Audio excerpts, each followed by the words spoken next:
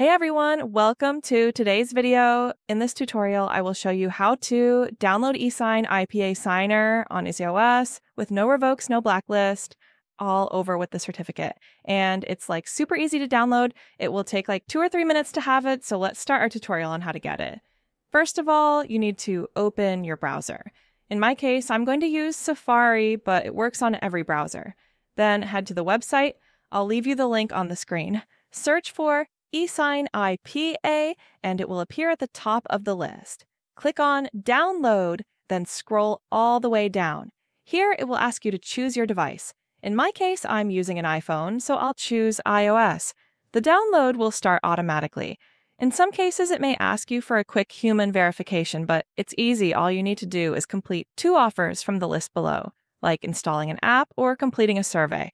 I recommend completing the ones with the easy icon. Once you complete that, the download will start automatically. Then, like you see, once the download is done, you can now complete your setup by adding the certificate and all the other things, as I'm doing in the video. But if you need any help with the download or something, you can send me in Telegram. I will leave it in the screen.